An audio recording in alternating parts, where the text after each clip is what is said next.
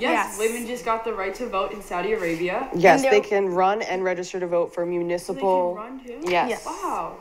And coming up in December. So they just had, this happened in August. They were able to register August 22nd. And for candidates, August 30th. So now women to start registering in December coming up. And thanks to King Abdullah, who actually gave consent to that. So that's great for them, but there's so much more progression we need for women in Saudi Arabia, because they still need consent from a male guardian to be able to marry, to be able to travel, to be able to work.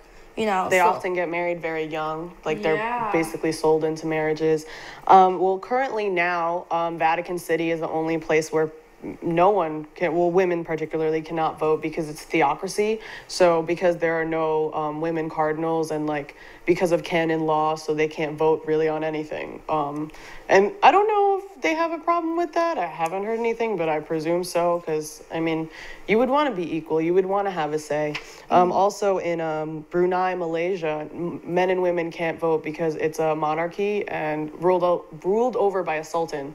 And he has like his like lowers, like I guess, who he kind of like blah blah blah blah blah. So that's interesting. It's interesting to hear about how this is recently passing, because I mean, I felt like always growing up, like you just knew that like Saudi Arabia was a place where you if you were a woman, you didn't have many rights to yourself, you know? So I mean, this is a beautiful thing, and municipals are important. Municipals are so important to voting.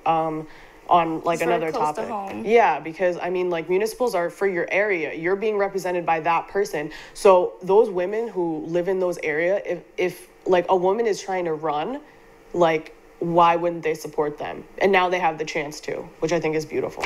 And I never want to be a Debbie Downer, but it's a start in a good Obviously, direction. it's a start. Everything starts with the small action. But you can never settle and say, okay, this. Some people want to say, this is what you got, you should be happy. No, it should be equal rights. You should be able to study. Exactly, it should be, you know, a natural right. You should be able to study by yourself, travel by yourself. Absolutely.